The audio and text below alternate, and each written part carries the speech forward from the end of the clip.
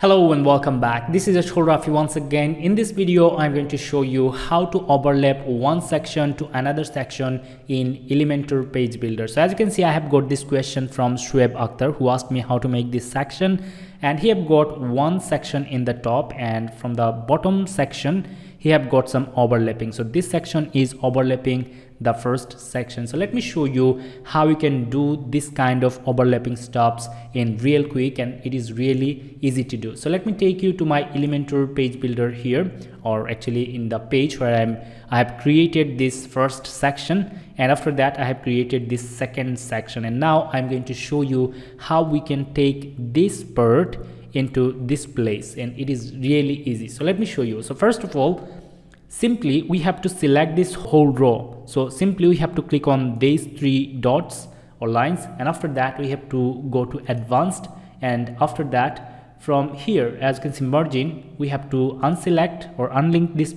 margin stuff, and then from top we are going to click here, and then we are going to put a value. So let's say I want to take it to 150 pixels minus, as you can see, it is now overlapping to the previous section, right?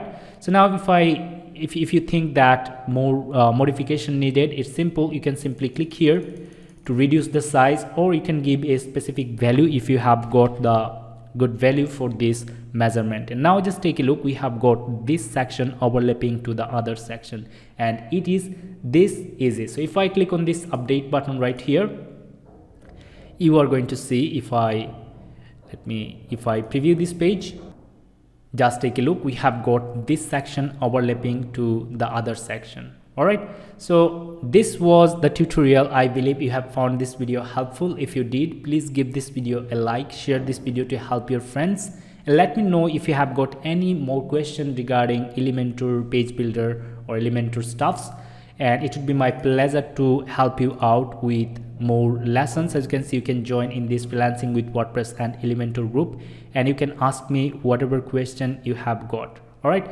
and you can share your works as well, which you have been doing. As you can see, we are seeing some of the works people are doing, so just pretty impressive. So thank you so much for watching this tutorial, and I hope to see you in my next video. Have a good day. Bye bye.